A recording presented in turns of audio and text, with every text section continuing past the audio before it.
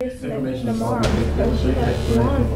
Actually. And this is a hair strand that was brown. So yeah. Okay. The ransom note says, I demand that all teachers have student teachers. If there aren't enough for if the evidence is primary or secondary, and they have to analyze it. Group, where I can see a difference in groups. And 5, 4, and her feet match. And this one, it says, well, I guess Miss Keller could have done it. Her call. Document all your evidence. I wasn't straight.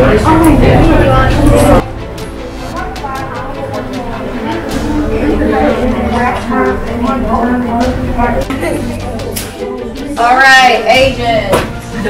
We know that interview to be a primary or a secondary source. Primary. Primary. Why?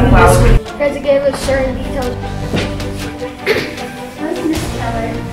You believe it was Miss Keller. Can you tell me why you believe it was Miss Keller?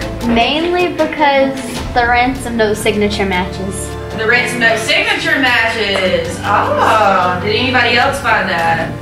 Cool. All right, so would that be considered a primary or a secondary source? Primary. All right, that's a signature. All right. What conclusion did your group reach? So who do we think it is? It is Miss Keller. Miss Keller. I wanted to say it was Carol, but Miss Keller. All right, give me the main reason why you think that it is Miss Keller. well, pretty much because the height and stuff. Okay.